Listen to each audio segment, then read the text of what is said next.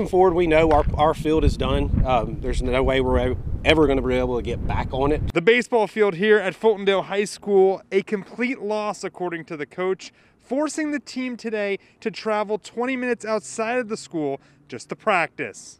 It's been hard, but at the same time, we're trying to keep our head up, keep positive, and just keep working. By next week, their home field for the rest of the season will be the City of Terrence Parks and Rec Field. I'm grateful for it. It means the world to me that other people really care about us like that, and that they're willing to let us use their own fields. The field at Fultondale is gone, but they kept a piece of it to remind them of home. We're going to focus really on home is where the heart is. You know, we don't have a home field now. We're sharing, but my junior group out here and a few of the seniors went out. They dug up home plate the other day. We took the pitcher's mound. We took the bases up from the field. We're going to carry that plate with us everywhere we go. The plate, a symbol of what community is all about, especially during these hard times. And that's going to be our motto, is no matter where we're at, that's our home. Fultondale's our home. We're Fultondale strong, and we're going to play for the city. In Fultondale, Ryan Hennessy, WVTM 13.